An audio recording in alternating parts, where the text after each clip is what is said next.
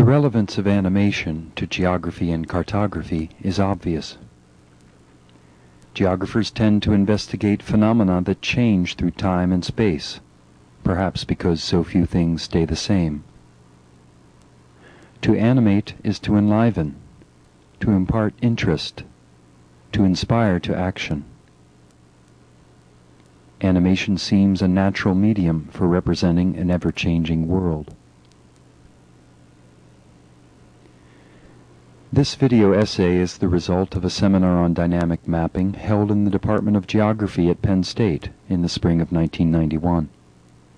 The objective of the seminar was to consider the fundamental ways in which the medium of animation differs from static graphics in practice and in principle. Here we present a range of applications of time that can be exploited in geographic analysis and communication. In a second essay entitled Visual and Dynamic Variables in Cartographic Animation, we explore how elementary design principles devised in the context of static graphics are affected when the additional dimension of time is appended to a display. Gershmel has referred to cartographic animation as four-dimensional cartography. The difference between static and animated graphics is the incorporation of the temporal dimension. Three general applications of the temporal dimension appear to be possible: to emphasize the existence of a phenomenon, to depict an attribute of the phenomenon, and to express change in the phenomenon's position or attributes. The simplest dynamic maps are those that can be replaced by a single static graphic. These flashing point symbols are effective because of the sensitivity of human vision to change, but nothing is actually changing in the distribution they represent.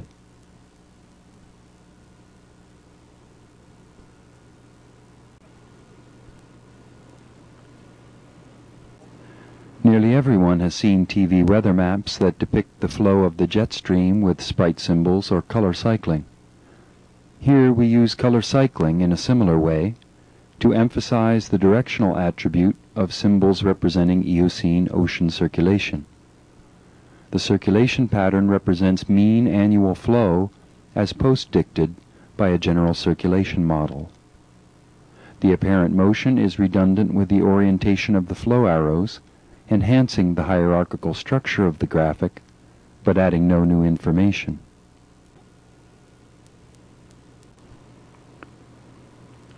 Animation is clearly effective in enhancing displays of static information, but the greatest potential of the medium for cartographers is to represent phenomena that change through time and space. Now we consider three strategies for exploiting the temporal dimension in displays of dynamic information: flybys, time series, and re-expression. A flyby involves changes in viewpoint.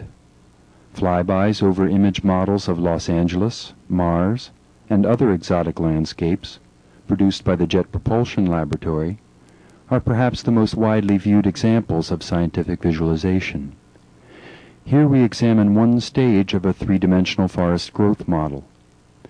Whether in interactive analytical environments or in educational presentations, flybys enable viewers to inspect a cartographic representation as if they were holding it in their own hands.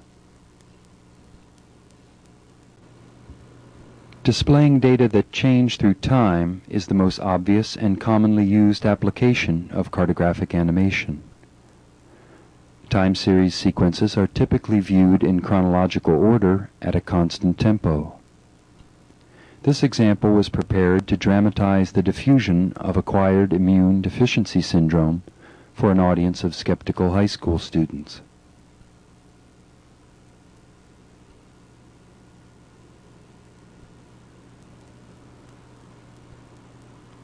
One student shared his impression that the spread of the disease leaves no place to hide.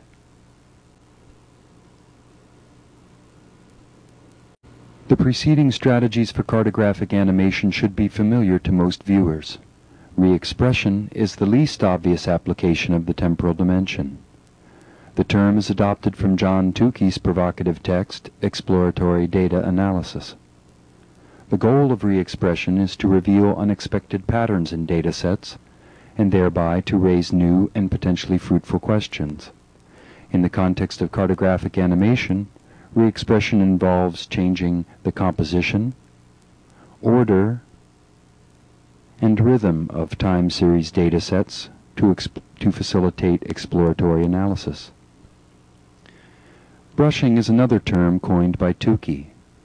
It refers to the selection and analysis of a subset of cases from a dataset according to some distinguishing attribute. Here we introduce a time series sequence of electoral college votes for president from 1912 to 1988.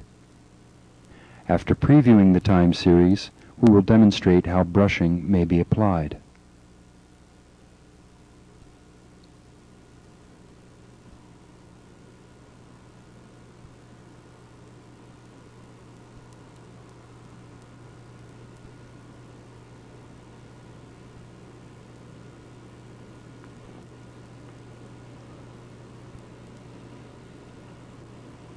Now we brush the series to display the longest continuous sequence of victories by candidates of a single party.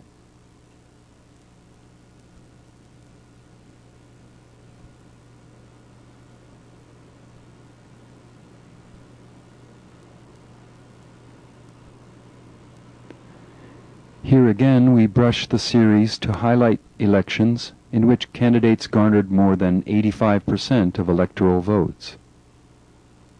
Depending on the criterion used to select subsets of the data, brushed sequences may be consecutive or not.